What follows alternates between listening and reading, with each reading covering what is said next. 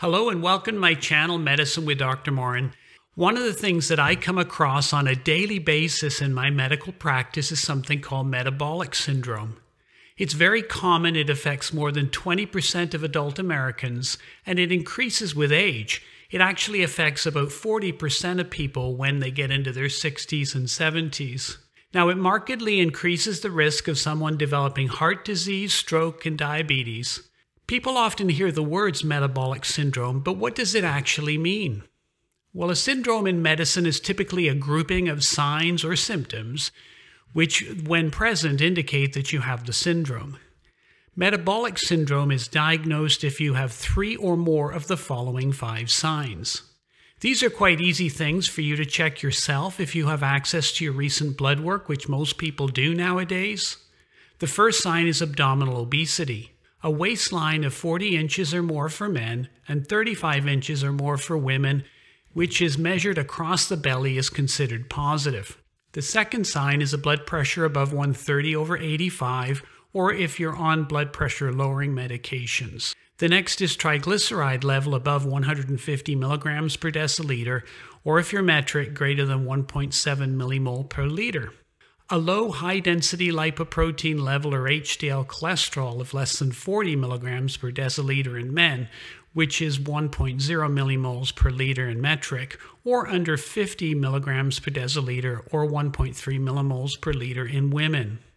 Finally, a fasting glucose level above 100 milligrams per deciliter, or greater than 5.5 millimole per liter, or if you're already on glucose-lowering medications, count as positive. So if you have 3, 4, or 5 of these, you have metabolic syndrome. If you have 0, 1, or 2, then you don't.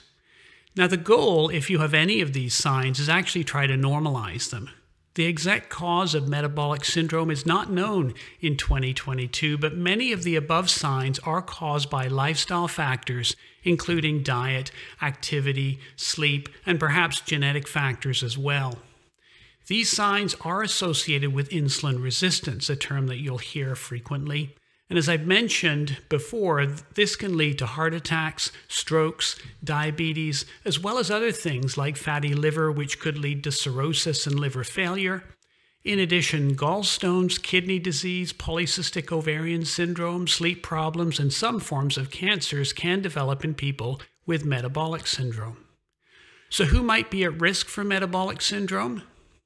Well, as I mentioned earlier, the older you are, the more likely it's the case. African Americans and Mexican Americans are more likely to get metabolic syndrome, with African American women more likely than African American men. A body mass index of greater than 25, which means you're either overweight or obese, is also another thing. The body mass index is a measure of body fat comparing your height and weight.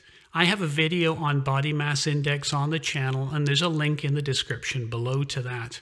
Now, people with either a personal history of diabetes or family history of diabetes are also at risk.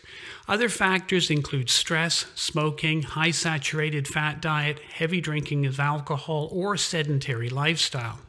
Now, how do we treat metabolic syndrome? As I've mentioned before, lifestyle changes are needed. People need to adopt a diet that limits processed food, saturated and trans fats, red meat, sodium, and sugar.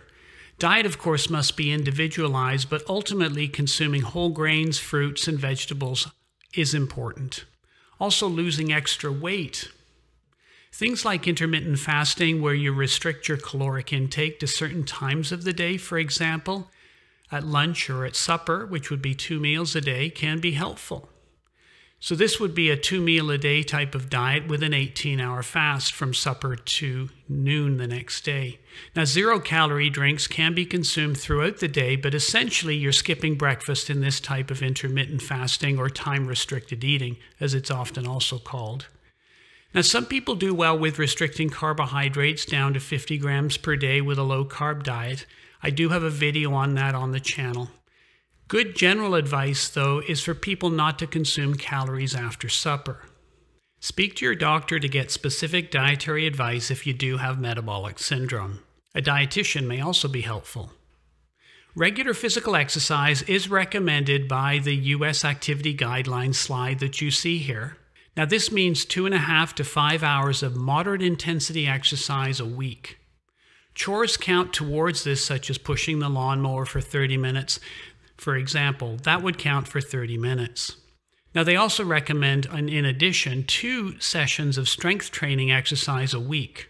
This would be weights or resistance bands, something along those lines. Now, other things that are important are for you to quit smoking if you smoke, as well as to cut back on the amount of alcohol that you consume. You need to work with your doctor to manage your glucose, cholesterol, and blood pressure, and make sure you take your medications as prescribed. The hope, though, is always that lifestyle modification should be tried aggressively at first. I prefer to see patients make appropriate lifestyle changes so we don't need to prescribe medications. Life is always better if you can manage your health without medications. Thanks a lot for joining me today on Medicine with Dr. Moran. I'm Dr. Keith Moran. Get healthy and stay healthy.